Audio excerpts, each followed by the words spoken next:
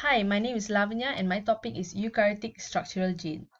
The eukaryotic promoter contains a transcriptional start site, a TATA box, and regulatory elements. I call the TATA box as Tata box.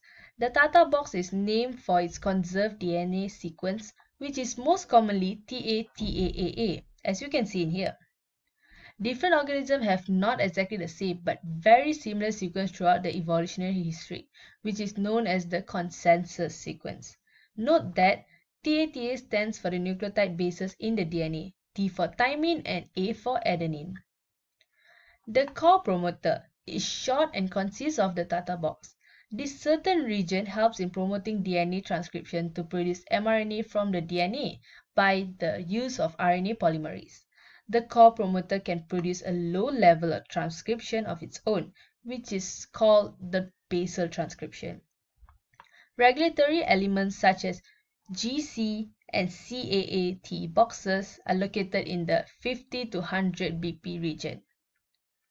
The Tata box can be found 25 nucleotide upstream of the actual transcription start point.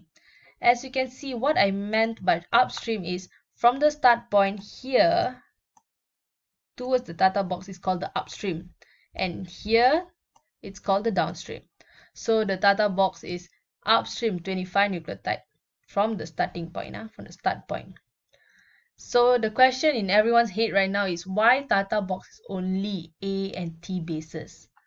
So as you can see here, A and T are attached by 2 hydrogen bonds, while G and C are attached by 3 hydrogen bonds.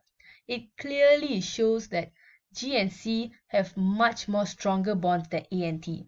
So it is easier to unwind the DNA by the binding of TBT, Tata binding protein, and the transcription factors. A and T is easier to unwind. So to recall everything just now, Tata box is a type of promoter sequence which specifies to other molecules where transcription begins. Regulatory elements are short DNA sequences that effect the binding of RNA polymerase to the promoter.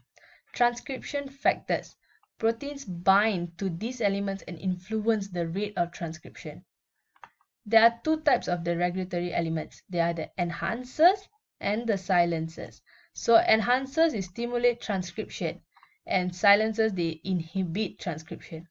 So they vary widely in their location but often found in the 50 to 100 BP region. That's all from me and thank you.